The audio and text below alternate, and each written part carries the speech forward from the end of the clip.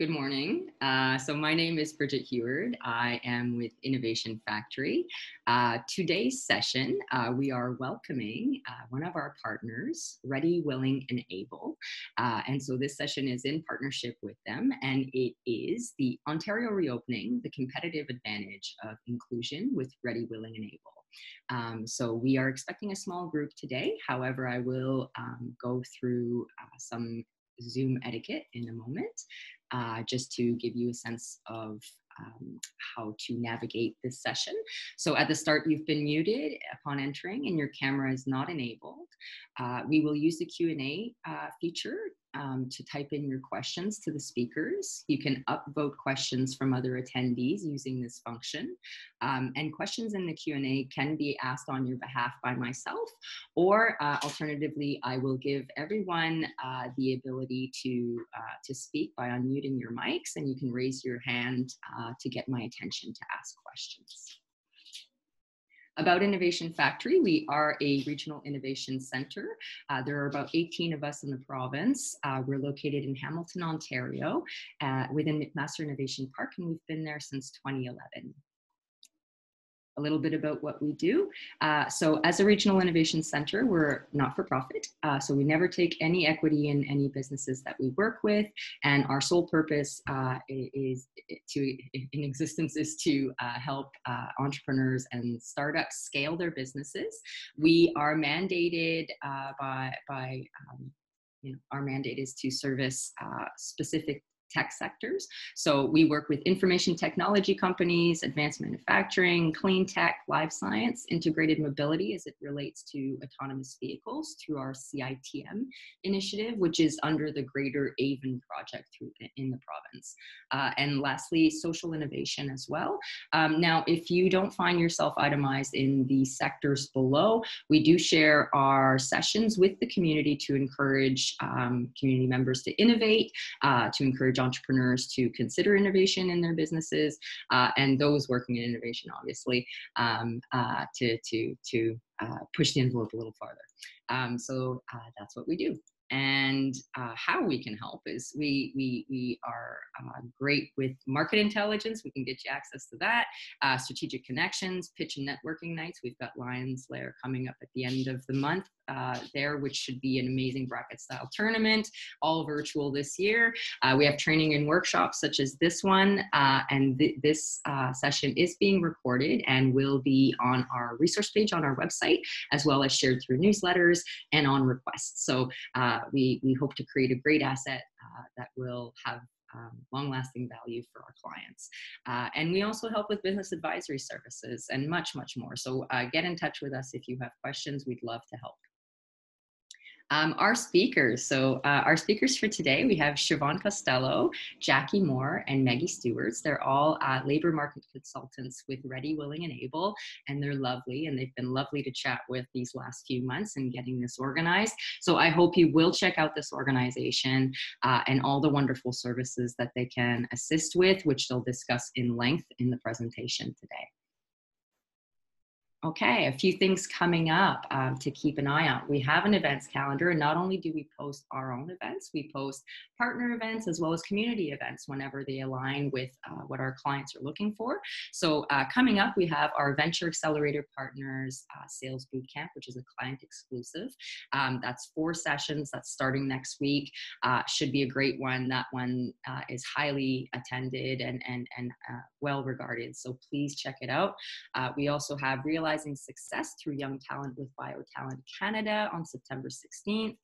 We have a great Castle refresher for all of those e-commerce and marketing folks, and where to draw the Castle line when reaching out to customers and in regards to their rights and privacy. So given everything's moved virtual, that's even more relevant today than it was 6 months ago. So please, you need the refresher. Check that session out on September 17th.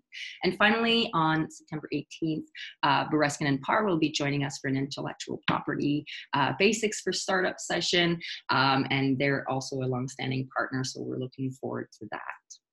And just on speaking of partners, just a quick thank you to all of our ecosystem partners. We really couldn't do what we do without the support of those in our community who lend their support through services, through referrals. So thank you to all of our partners. And if you're interested in partnering with us, you can always contact us and find out what kind of opportunities we offer. Okay, and on that note, this is my last slide. So if you want to stay connected with us, we are really active on Twitter and LinkedIn specifically, and we have a newsletter that goes out weekly that gives you all the updates to funding, sessions, you name it. And we're also on Facebook, not as active there. So I'd check out Twitter and LinkedIn instead, and just to see what else we've got going on. And on that note, thank you for listening. I will stop sharing my screen and ask Siobhan Costello to come on and share hers.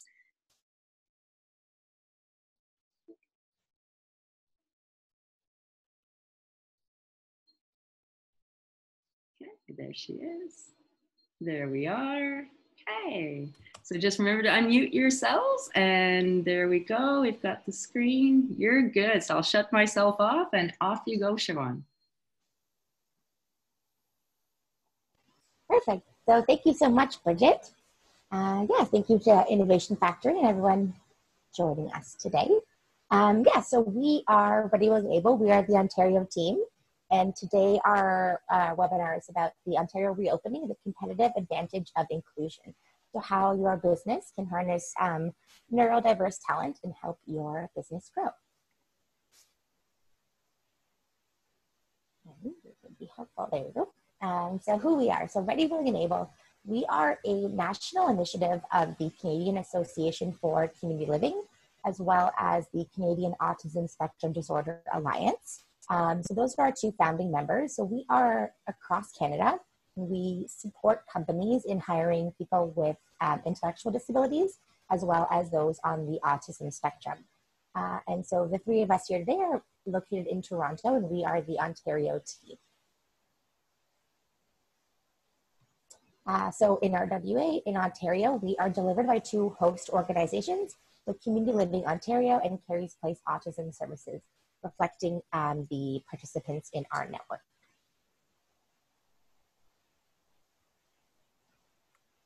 So who are we?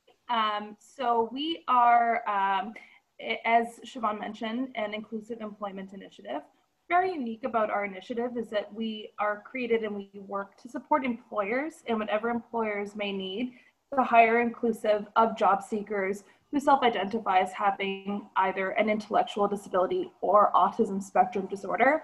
Our goal is to promote a labor market with an employment rate for persons with an intellectual disability or autism spectrum disorder on par with the national average. So how we do that, we have kind of three main things that you see on your screen there that we do support employers through. So connecting and supporting employers to connect with the community with a greatly untapped labor market. We promote awareness among employers and the general public on the benefits of hiring inclusively. So that's greatly what we're doing today. That's a big piece of what we do, either just kind of having webinars like this, introducing people to what it is that we do. And then we also offer some training sessions as well and some more in-depth support in order to ensure that employers are creating a very inclusive and diverse workplace. On to the next one, Siobhan. So Ready, Willing, and Able, we've been around since 2014. And in this time, we've hit some pretty fantastic targets, including we have connected with over 10,000 businesses in Canada. We are a national initiative. The three of us are the Ontario representatives, but we do have staff in each province and territory across Canada, which is awesome. We're super proud to be a truly national initiative. So we've supported Canadian businesses in hiring over 2,500 individuals who have an intellectual disability or autism spectrum disorder. We work with 8 national employers, and 3 of them have been recognized as Canada's best diversity employers. We'll show you a little bit later the national employers that we do work with. We also received an award from the Zero Project at the United Nations in Vienna in 2017. So we have seen some pretty fantastic results of our work. So these are the national employers that we work with. So we work with them right across Canada and hiring in various areas of their business.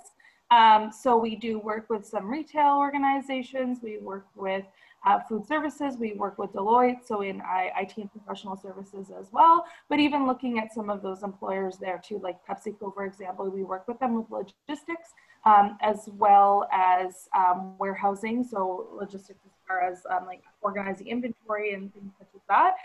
So we're super proud to be working on a national scale with all of these fantastic companies, and we'd love to work with you as well.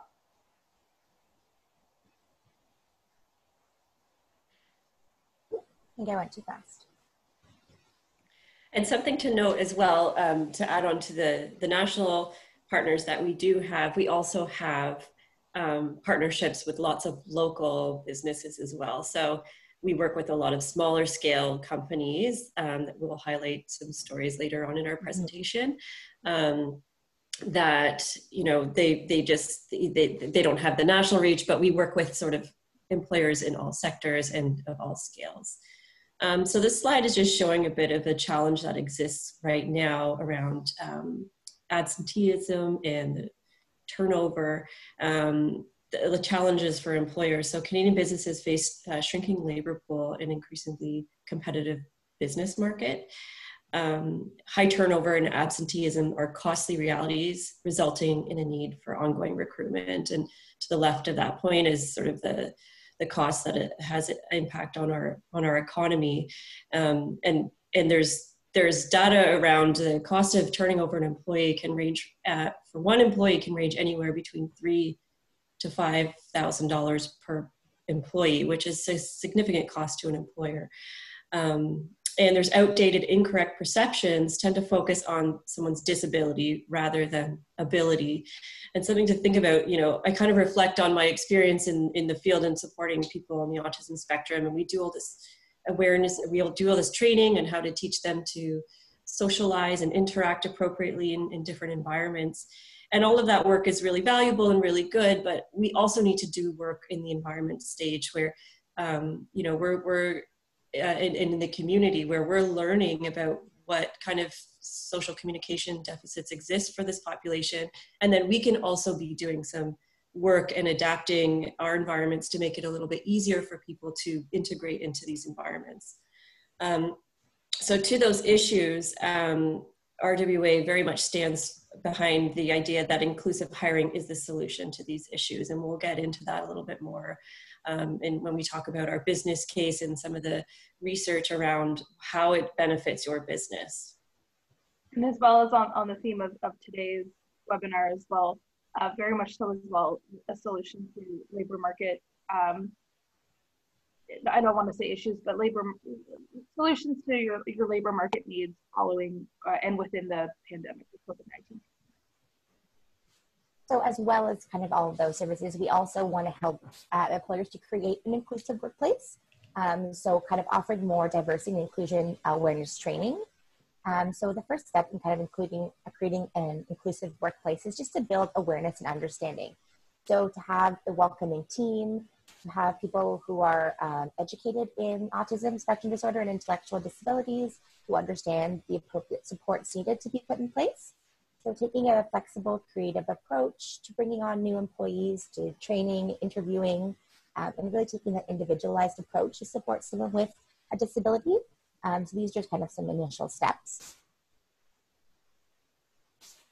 So then when we talk about disability, what's really important is what we understand disability is that it's not an inherent deficit in the person. So it's not that they were, you know, they have something wrong with them, but it's the way that people with who are labeled with having disabilities interact with the world. So someone who uses a wheelchair in an ideally completely accessible environment might not perceive themselves to have a disability if it was a truly accessible world. So our definition is to really understand that the way society is kind of structured has that mismatch with the characteristics of people that we represent. So just kind of taking a more universal approach to disability, and to know that it is universal, it affects people all over the world, and that everyone will go through changes in their abilities throughout their lifespan as we age. So kind of understanding that disability is not this unique kind of, tricky thing that we have to figure out, but it really does kind of affect everyone in the workplace, and we can just really put in some good, tools to help you adapt. So then diversity versus inclusion. So what is diversity versus inclusion? So diversity is more of a fact. So it's your gender, your ethnicity, your age, your education, physical characteristics. And then inclusion is ways that you put procedures in place to make people with diverse backgrounds to truly be all part of the same team. So a nice kind of little way of saying that is diversity is being invited to the party and inclusion is being asked to dance.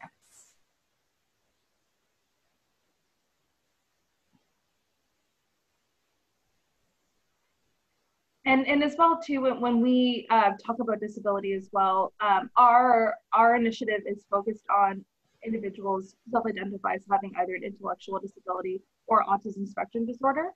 But greatly the tools and the support that we offer to employers is across disability, then also across different equity groups as well.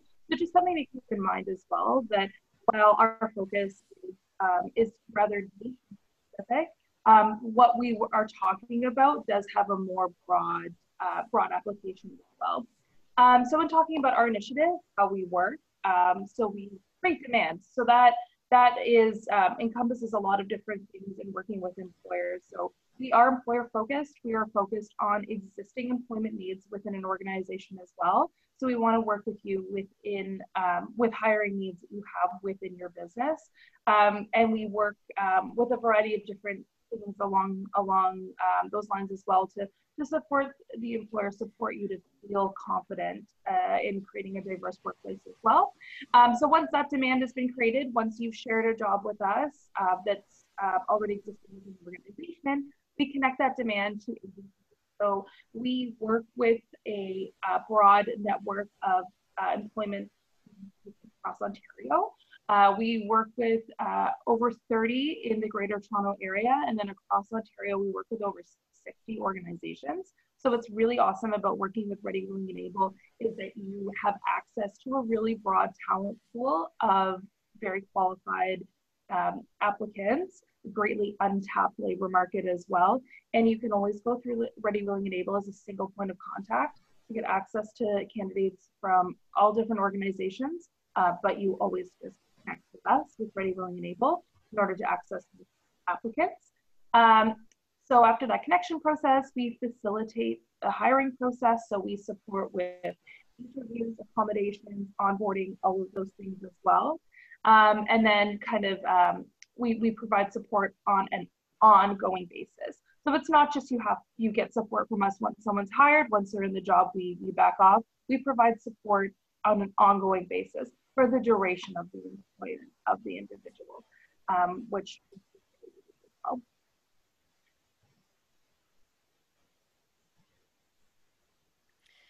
So just to add a little bit more to what Jackie was saying, and something I don't know if we've mentioned yet, but this is often a question that we get asked from employers, is around cost, because it sounds like we offer so much, but we're fully funded by the federal government. So everything we do is free. There are no costs associated to working with us. And so we're keen on making new partnerships with lots of different businesses. We don't set targets. We don't have contracts. We just want to work with businesses who are open to giving it a try with us. So just to go into a little bit more detail around the type of supports that we offer businesses, around pre-hire supports, this can look different depending on what your business is and what your needs are.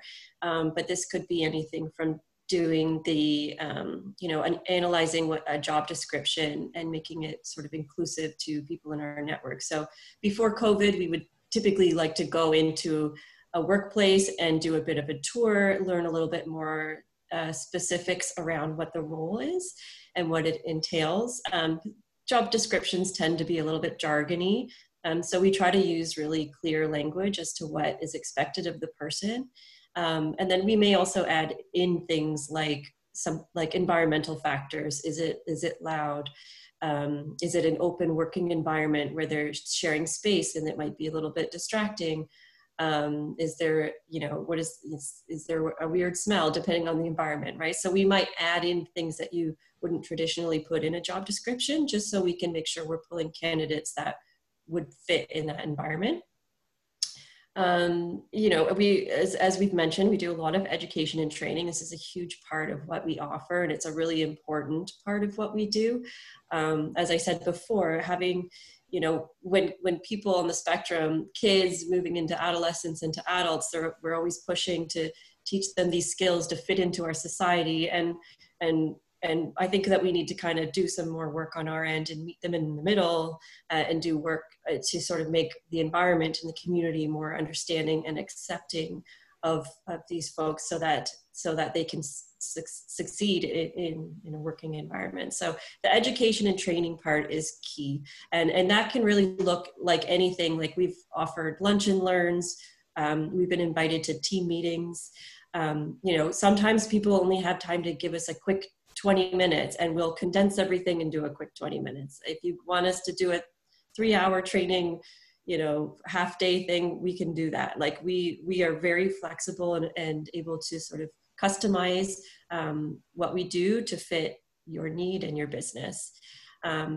And then again, like Jackie mentioned, we offer support in the recruitment process. So an example of that is, like, we would find out what your process is. A lot of companies are learning or are using online applications now, which can sometimes pose as a bit of a barrier for our clients, sometimes not. So we kind of try to find out the details around your recruitment process.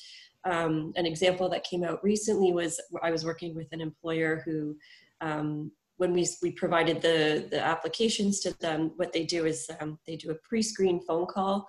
And then if the person passes the pre-screen phone call, then they're invited in for an interview.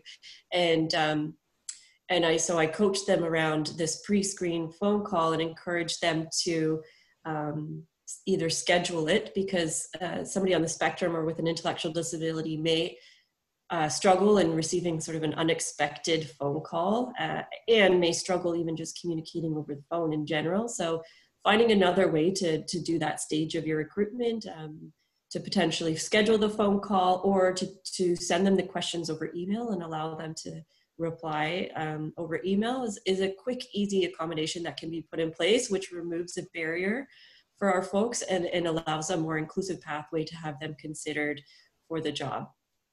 And then the onboarding and retention piece is really important. So Ready, Willing, and Able has funding available for our candidates in making sure that they're successful in retaining employment. So the most commonly requested accommodation for somebody is to allow them to have somebody like a job coach come in. And that's just really a support person who specializes in employment. And that person they're not there to do their job for them, but they're there to just help them navigate the onboarding and the training and learn the new roles, and make sure that they're comfortable. And then that support is gradually faded out over time.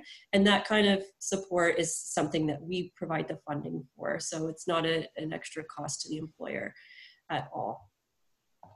Yeah, perfect. So yeah, so like Maggie said, obviously, or all of these are services that we are able to provide. And even with the education and training, if you have existing employees with disabilities, the training that we have is able to kind of be used for other equity seeking groups and just other people with disabilities as well, and just to help employers kind of get a better sense of the employees that they're working with. So we really want our resources to kind of be used as broadly as possible.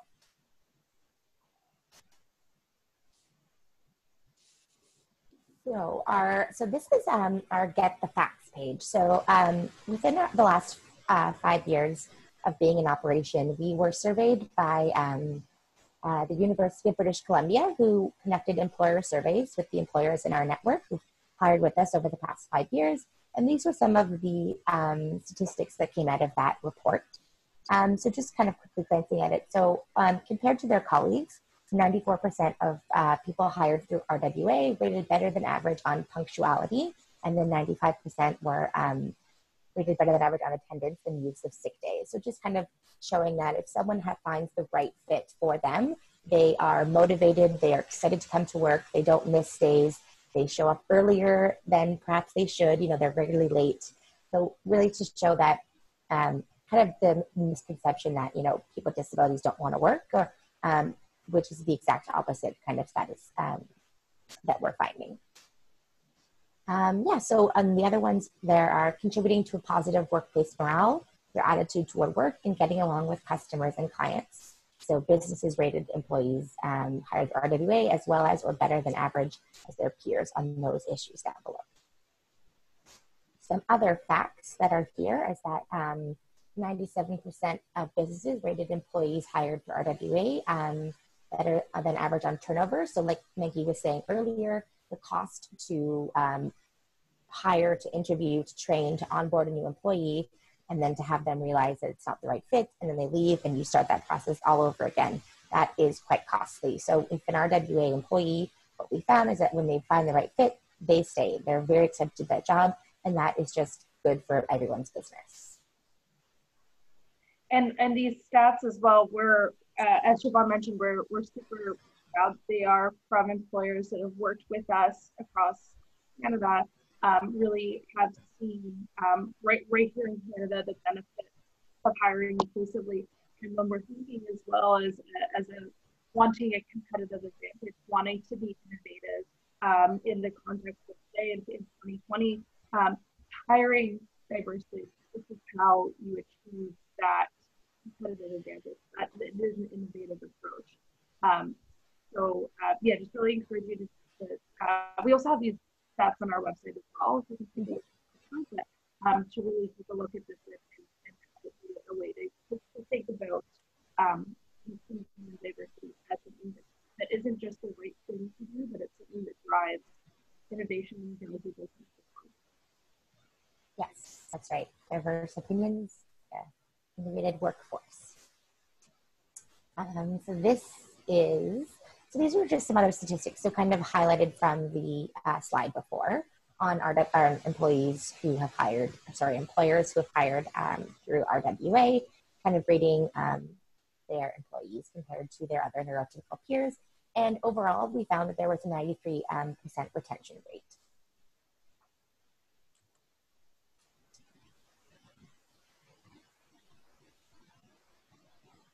So the talent pool. We support employers to connect with a greatly untapped labor pool. So individuals who self-identify as having an intellectual disability or autism spectrum disorder. Now, we sometimes are asked by employers why we specify self-identification. It's just because sometimes the process of receiving a formal diagnosis can present a barrier itself to individuals. So it's just that the language that we do internally just don't require any of that documentation regarding any kind of formal diagnosis or anything like that. Just for your own kind of knowledge as well.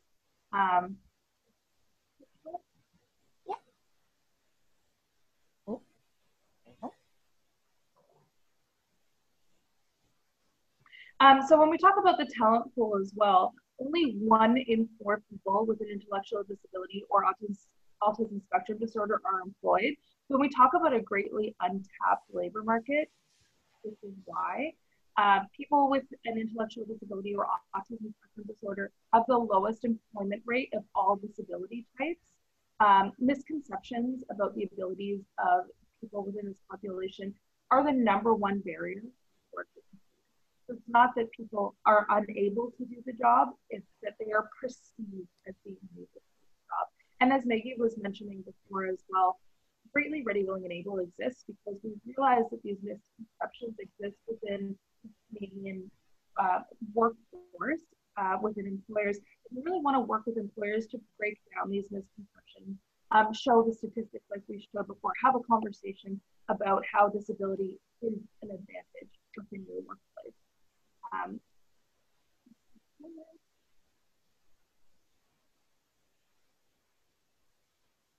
I'll let you take your time. Yeah, and to add on to that too, besides the misconceptions, like people aren't confident that they'll be able to do the job. And I mean, it's really the opposite. I think the other challenge is that there's so many unintentional barriers that exist. People aren't aware that their recruitment process is not inclusive for folks on the spectrum to get through. And I think like even to consider, I mean, this is sort of a broader issue that's not necessarily in the control of an employer or the recruitment process, but there's such a stigma attached to having a diagnosis of ASD or an intellectual disability, so people aren't comfortable disclosing. And so what happens majority of the time is if folks on the spectrum, if they're applying to jobs just through a regular pathway, happen to maybe get invited in for an interview, they sit down at that interview and they may not be looking at the person, may not be making eye contact. They may be sort of talking in a bit of a monotone voice, which may come across as that they don't want to be there or that they're uninterested or unmotivated. And those are also huge barriers because, the interviewer would perceive that as the person, not being a good fit for the job for all of those reasons. But really the person just struggles with social communication. And we'll talk a little bit more about the characteristics of autism. Anyway, that's sort of, they'll do the interview, and then the interviewer or the employer will just say, that person just isn't interested, they wouldn't be a good fit, and they're not getting their foot in the door because of those things. So that awareness and training is really important too. So even if you're hiring just your regular hiring practices and not using an organization like Ready, Willing, and Able, and you're interviewing somebody who's sort of displaying these behaviors, you might have a better understanding of what's going on there and take into consideration that they might have a diagnosis like autism or something that sort of goes under the neurodiversity umbrella that affects their social communication, but doesn't mean that it really will affect the way that they're able to perform in their job. So we'll just go through some slides of just sort of a general info about like ASD and intellectual disabilities. So these are some common characteristics that somebody on the autism spectrum can display, and this is sort of putting a spin on it to show that it can be seen as a real strength in the workplace. So they have excellent concentration. And these are sort of, I'm making generalization terms. These are common things. This is not speaking to every person on the spectrum. And we'll talk a little bit more about how broad the spectrum is.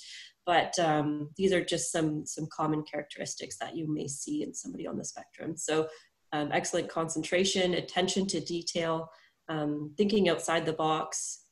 Many people have an exceptional memory or very unique skills. Like I met with a job seeker once who, he didn't greet me. He didn't say, I said, hi, I'm Maggie. And he didn't say, hi, I'm so-and-so. He just said to me, when's your birthday? And I told him my birthday, and he told me, you were born on a Tuesday. That was like our first interaction that we had.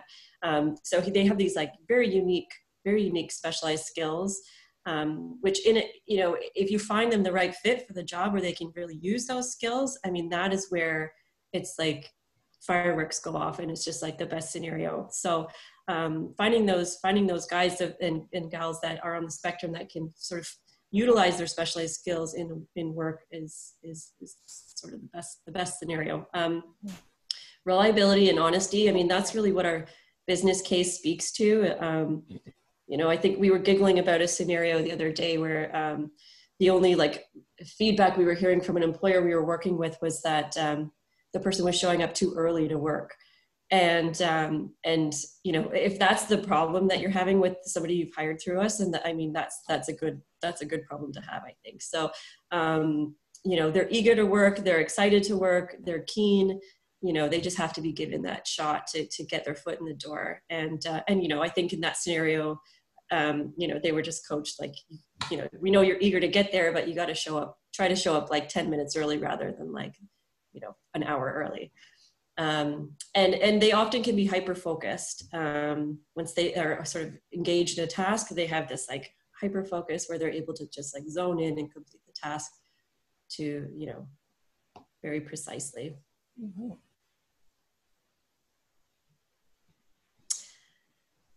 I can do this one too if you want. Okay. Social communication characteristics of ASD. I mean, I kind of talked a little bit about this and how it can translate into a barrier for them in terms of gaining meaningful employment. But they have a different style of communication compared to people without ASD. So communication may be used more for the purposes of information sharing rather than rapport building. So even that example I used where the person didn't engage in a greeting with me, you know, that the small talk around like how, you know, the weather and stuff like that, typically people on the spectrum don't engage in that kind of conversation. They don't. I think that it's sort of seen as sort of pointless to them. Like, and a lot of the communication that they like to engage in is more just to the point. Give me the information and let's move on. So those sort of that like what is it? The unwritten social curriculum is sort of not something that is on their radar. Individuals with ASD may interpret colloquial or figurative language literally. And so we always coach employers on avoiding using phrases like that. So like, you know, if somebody walks into an interview, you're not going to say like, it's raining cats and dogs, because a lot of people on the spectrum don't understand those types of phrases. Yeah, so then this is just kind of a little cartoon to say, you know, does anyone know where we keep those unwritten rules? So in a lunchroom setting, you know, does everyone get their own spot in the fridge? Is the fridge food fair game? Where do we put our coats? You know, just because your door is closed, does that mean I can come in? So just all those little things that maybe you and I might understand as kind of, you know, office norms or things we've observed and seen other people do and just started doing ourselves, might just need to be kind of clearly communicated. So this is where your coat goes. Yes, these are the parts of the fridge that is for everyone. This part's not. So yeah, don't eat other people's lunches. Yeah, even if it looks tasty, right? So just kind of those rules. And I think there was, you know, an example that Maggie, you shared where someone was working in a warehouse and they were told to kind of, you know, when you hear the bell, that means your shift's over and, you know, you need to get right back to work. So like, you know, rush over there and get right back to work. So I think the person was hearing the bell and was running through the warehouse. They had to actually rush and get that was when their break was over, right? Mm-hmm. Yeah. So to kind of like the idea of literally like, you better get there quick. And they were thinking, oh, well then I have to run. Right. Then it was just a simple kind of redirection. Oh, we just meant, you know. Yes. And that speaks to that eagerness and keenness to work, right? And so that this person was, they saw it as a bit of a safety issue, running through a warehouse to get back to his workstation. So, you know, and that's where we come in handy, right? And the employer was like, what do we do? And we're like, oh, we just can like coach him, and we can put in some like visuals to remind him to slow down and walk back to his workstation from the break room. And, you know, whatever, I don't remember exactly what we implemented, but something very simple, and it worked and it was fine. So we're always available for that kind of help and support. Mm-hmm. Yeah, and greatly too, what we just want to enforce as well is that, not assuming that people know these unwritten rules, and understanding as well that that where some kinds of misconceptions about people being unable to do a job is because of a workplace not understanding the communication style of someone who has become a part of the team. So greatly, it's something that we want you to keep in mind and to understand as well. And like the girls are saying as well, we're here to support with it. Also, I had to run and get a headset because I was told that my audio wasn't clear, so that's why I disappeared. But so these are just kind of some more behavioral characteristics. We kind of talked about social characteristics, so miscommunications or understandings, taking things literally.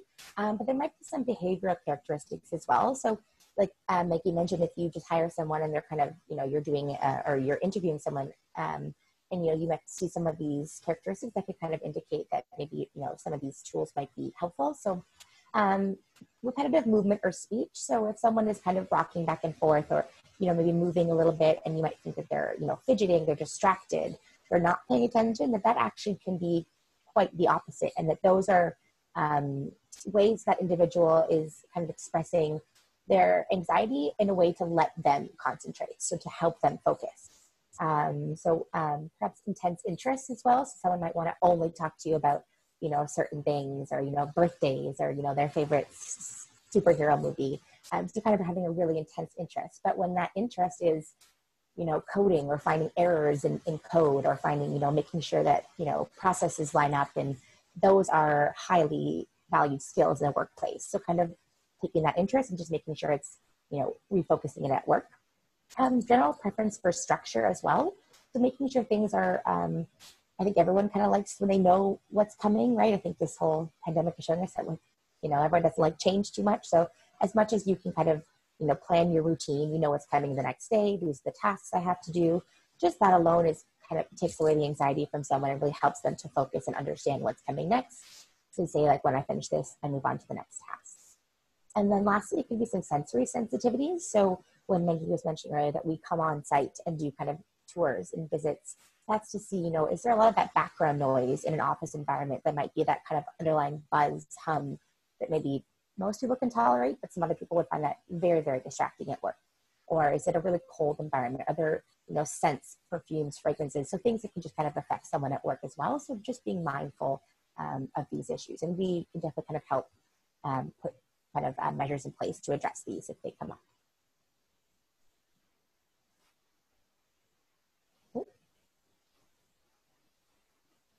Okay. So this is kind of the next couple slides is what we generally people, I think, see when they think autism spectrum, that it's a linear spectrum. So that if someone is kind of where this black dot is here over on the left, this might be where someone would be impacted a little bit by autism. And that people might think that as you move towards the spectrum, you're impacted a little bit more and a little bit more. So this is actually not the case, and the spectrum looks more like this. So this is where someone's characteristics can be impacted by a few different aspects. So maybe they excel in one area, and maybe they need challenges in a certain other. So these are kind of really more what the spectrum looks like, and kind of getting to consider the person as a whole, and not just like how far are you in your, your development, how adaptive are you, how much do you behave like I do. It's more like we all do. Maybe I struggle with presenting in front of people, but maybe I'm really great at paying attention to detail. So kind of, like anyone, there's multiple things that impact someone at work or in life, and kind of this is just, we want to show that the people we work with are it's like that as well. You ladies, anything else you want to add on this? I just want to add that I think you're excellent at presenting. Oh. Wow, thank you.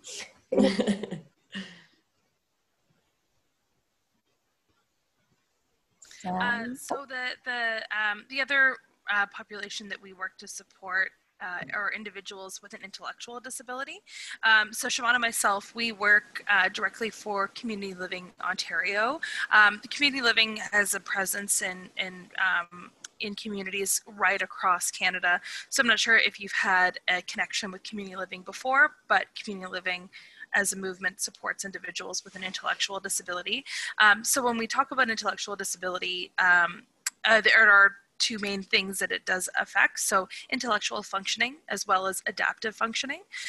So this, when we were talking before about how we view disability as well, where it's a mixed match between an individual and the environment, greatly that would apply as well with intellectual disabilities also. So intellectual disabilities would involve things or involve disabilities such as fetal alcohol syndrome, Down syndrome, Prader-Willi syndrome, things like that. And it does involve the IQ of an individual as well. If you want to go to the next slide. So adaptive functioning characteristics of intellectual disability would be conceptual skills, social skills, and practical skills, where an individual with an intellectual disability may have a difference with all three of these things from a more neurotypical individual.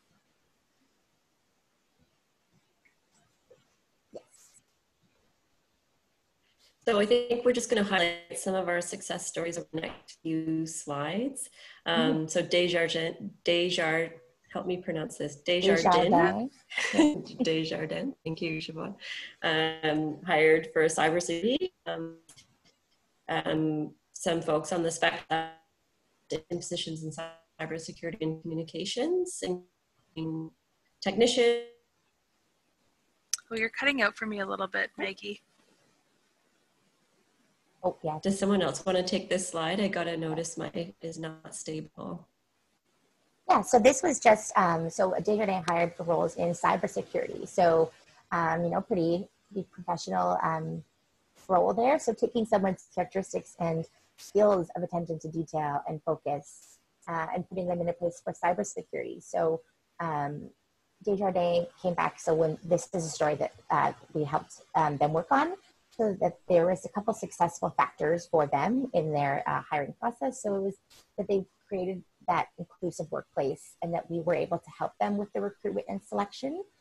So to really help them with that on-the-job support and awareness training for the staff. So if we bring in an employee, making sure that the other employees, other colleagues who will work with the RWA employee receive training and just kind of make sure that they are aware of how to interact with their new employee as well.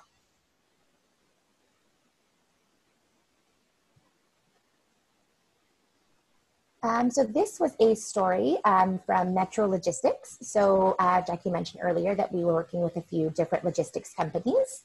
So this was a logistics and warehousing services to major retailers and consumer goods across North America. So it was a large logistics hub. And then this was a kind of quote from the manager there, is that we were able to kind of come in and really provide the right candidate for the warehouse environment.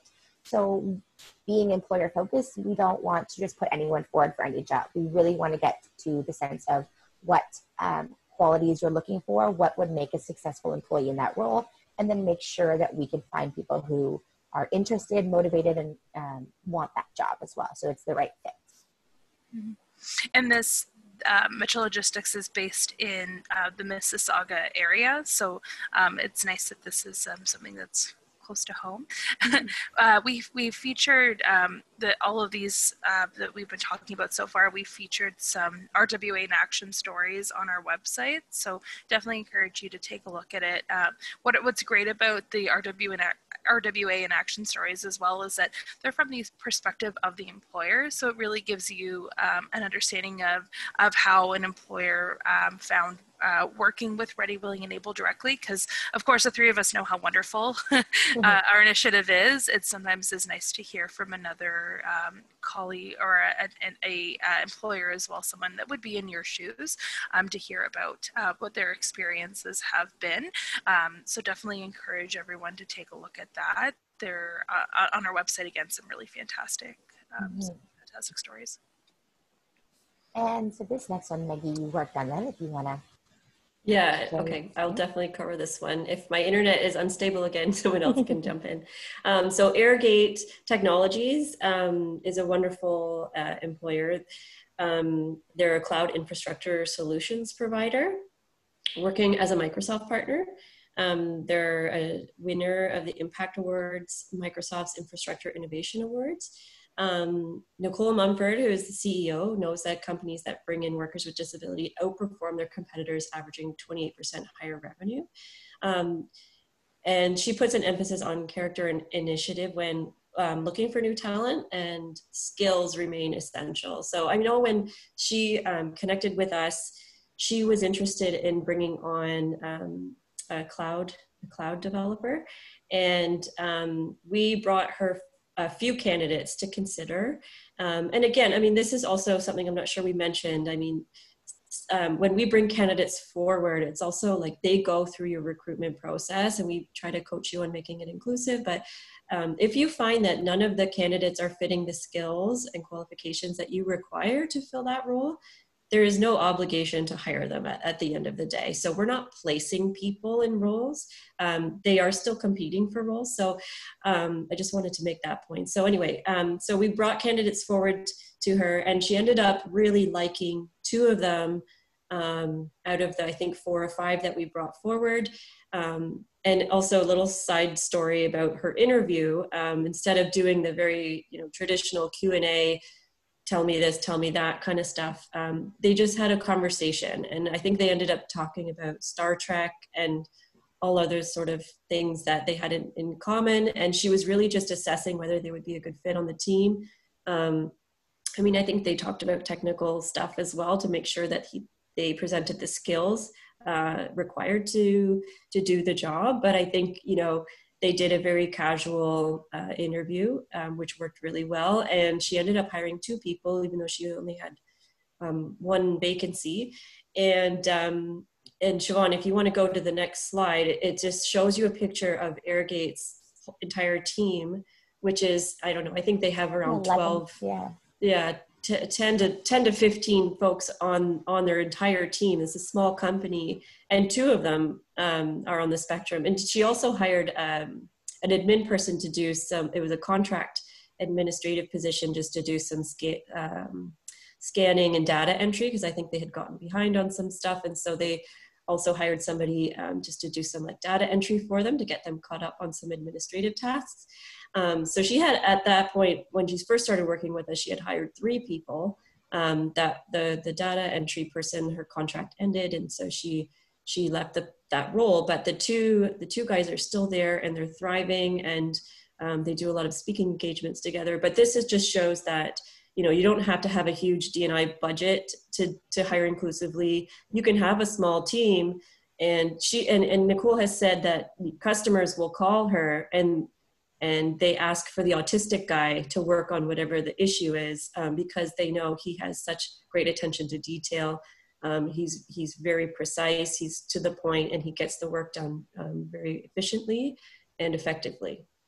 Yeah, and that's I love this example so much. And Airgate is such a truly fantastic employer, and really, I think it's important for us to note too that we have worked with a number of really small employers. It's not just those big, large scale employers that we connect with and that we see success with. It's also smaller employers as well. I'm just even thinking now, I've worked with a creative writing group. I think they have about 3 full-time employees, and they ended up hiring someone through Ready, Willing, and Able to become a team member. And additionally to that, they ended up hiring another person. They created a job for someone to do editing of the creative writing that their clients were putting forward, because they were so impressed by the skill set that the individual possessed when they interviewed them, that they created this whole editing role for an individual. So really, yeah, we find that with employers, once you realize the advantage of hiring inclusively, and you act on that, it really does create just such a fantastic workplace, an innovative and excellent workplace. Yeah, and now I think now more than ever, right? It's important to make sure that you have the right employees at work to make sure things are running smoothly. So I think it's worth, it's definitely worth the time to worth the effort to put in the time to find that right employee for you, and to maybe explore non-traditional avenues to make sure that you find that right fit. So, whether they have a disability or not, that's what you want, is the right person for the right job. Yeah. So these are just some similar roles to kind of speak to the more professional, specialized roles that we've worked with. So these are across Canada. And so some of these are large companies like Rogers, and then some of them are smaller companies who just needed 1 or 2 highly skilled people, found someone for that role, and then they've been there for the last few years. So I think, to show that there's not high turnover, high retention, and when a company just needs 1 person to do the job, if you find someone, with a disability and their skills kind of match, the right fit, and then off you go.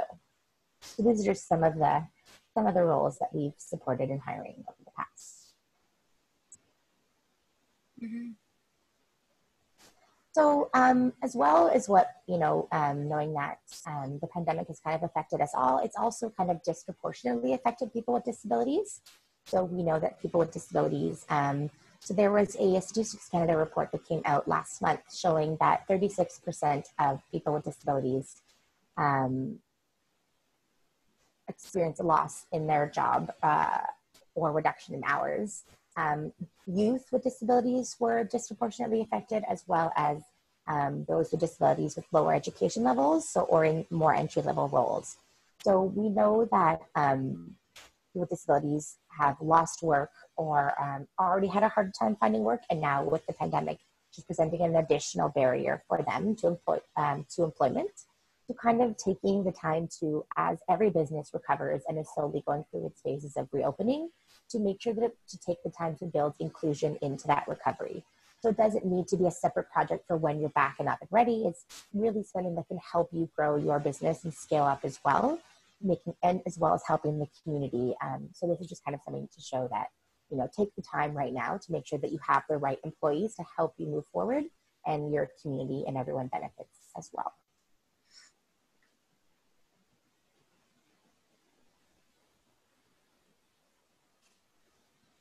So something else that we've seen with the pandemic as well is how employers have had to very quickly provide accommodations to their existing employees. So for example, remote work. I'm currently in my home as well as my two colleagues, just as an example of even accommodation in our workplace due to the pandemic, and employers all across Canada have had to very quickly put in place some of these new policies and procedures as a result. And I think that we within the disability community have really seen how this itself is an accommodation, and it really shows to other employers as well how it is possible to provide these accommodations, and how it as well can really have a benefit to diverse hires within an organization as well. So remote work is one thing that can be a really fantastic accommodation to an individual. We've seen in the pandemic how people can work effectively from home as part of a team with things like Zoom, Microsoft Teams, a variety of different technologies. So we really have seen this as being a very fantastic opportunity for employers to realize how these types of innovations can be a benefit to an employer, but also can provide an accommodation to a person with a disability. And these are things as well that we work with an employer as well. We do want to make it clear as well that everyone is unique. So an accommodation that someone may require, it is unique to an individual, but just something to keep in mind as well that within your workplace, I'm sure you've already provided such accommodations to people due to the pandemic. It could even just be like if people have kids at home, if people are juggling different types of schedules as well as a result of the pandemic, that these are different things as well that can allow you to be an inclusive workforce also. So how remote work can enhance inclusion and accessibility. These are kind of like I was saying as well, that these types of things as well are also ways to increase inclusion and diversity within the workplace. So use of accessible technology, ongoing access to support staff, allow for more quiet and controlled workplace, allow for meaningful breaks, and such things like that I think the Canadian workforce is seeing how easy it is to implement these, and how it does result in many benefits towards the productivity of a workplace.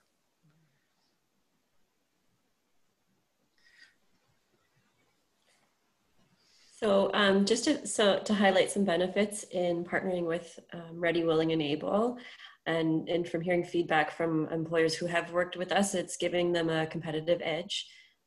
Inclusion is better for business, which we've talked a lot about in this webinar today.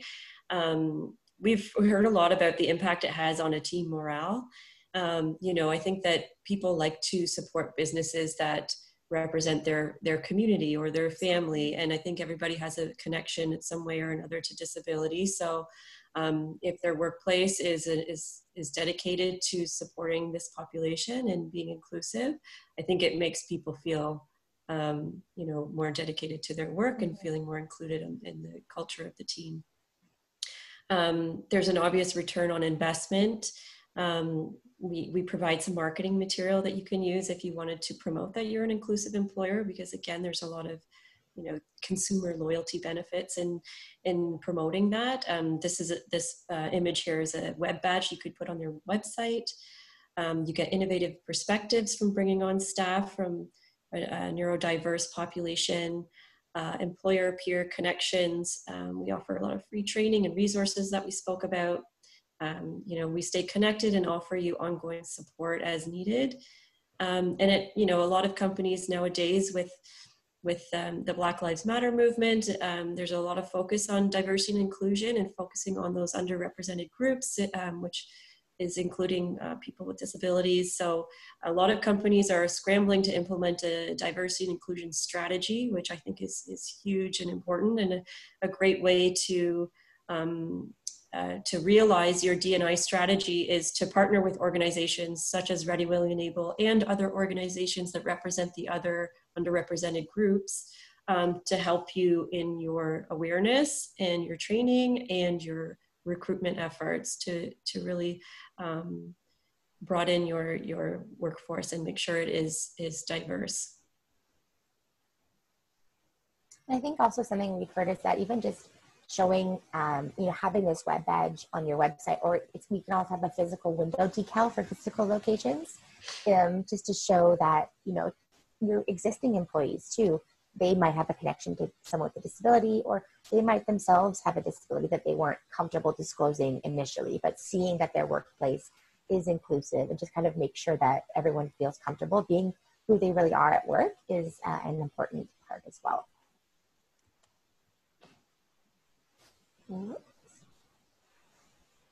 So these are some of the things that we kind of went over a bit at the beginning, but these are some of the ways RWA can help by implementing promising practices for inclusive hiring. So starting from the clear and inclusive job description. So making sure it's clear, up to date, and results oriented.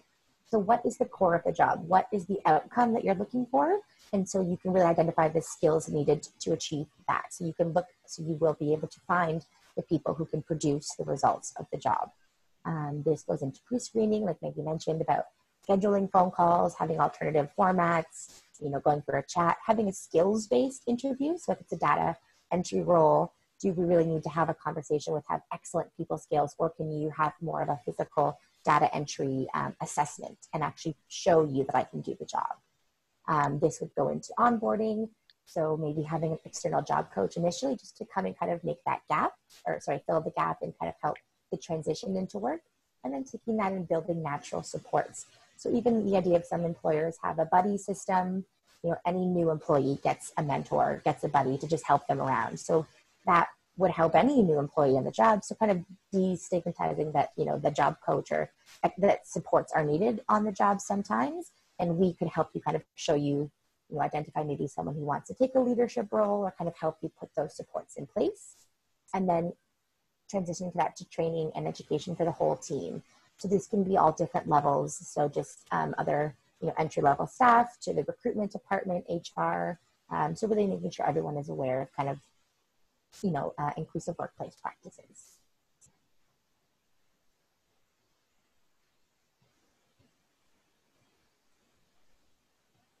So RWA Works, we're super proud to offer a totally free online resource hub. So it is, I keep referring to our website, but it's on our website. There are 5 modules within RWA Works that go over various things related to inclusive hiring. This is something as well that a number of employers have used as kind of a jumping off point when wanting to show to their teams that they prioritize inclusion within the workplace. So definitely encourage you to take a look at it. Again, it's totally free. And another great thing with it as well is if you're looking at that and you think, oh, I'm very interested in course number 5, you don't have to take all 4 in order to get to course number 5. You can take whatever you want. And we can also help you embed this into if you have any existing kind of HR downloads trainings for employees, those health and safety kind of courses that everyone needs to take. We can definitely help you embed this into some of those trainings as well, so that any new employee just needs to learn about inclusive work environments and contributing to that inclusive workforce as well. So we can definitely help with that. Yeah, a number of employers have done that, and it's a really great thing to do as well, to have it from day one. New employees that are coming into your team understand that diversity and inclusion and supporting individuals with disabilities to join the team is a priority for the business, so that some of those barriers that we were talking about, those unintentional barriers of attitude and thinking that people can't do the job, it's a way to, from day one of someone being a team member within your organization, to dispel those myths and get around that kind of way of thinking. And then I think it was our Q&A. I don't think we have any questions at the moment. Bridget, if you're able to see any, but I think no questions at the moment. Okay. But for those logged on, Deborah, if you have any questions for us, I've given you permission to speak, so you feel free to just pop in with a question if you have any. I wanted to take this time to thank Siobhan, Maggie, and Jackie for this wonderful presentation. I was in the background clapping on occasion and like, yes. I think your organization is doing such important work, and I think your services in terms of employment support are invaluable, and I'm really, really impressed with everything you're doing, and I hope that our clients and community members click into this session. I will have the recording available on our website, and I am happy to connect anyone and make a referral to Ready, Willing, and Able on request, as we'd love to connect you and get you the support that you need for your business. So yes, so if there's no questions, I will thank you. I see from Deborah, okay, she had a little comment in the chat there. She said, thank you for this information. We also support folks with disabilities and interested in how others are doing this. So yeah, as you said, this is of the moment, and thankfully, that this has pushed us towards a more inclusive mindset, hopefully, and I hope that people check you out and use your services, because I think you're doing really great work. So thank you again, and thank you, Deborah, for joining us. And we will share the recording and refer anyone who has any questions to you. Wonderful. Awesome. Thank you, Bridget. Thank you very much. Thank you so much. Thank you. This was great, and I hope everyone has a wonderful rest of the day. Thank you. Bye. Thank you. Bye, everyone. Thank you so much.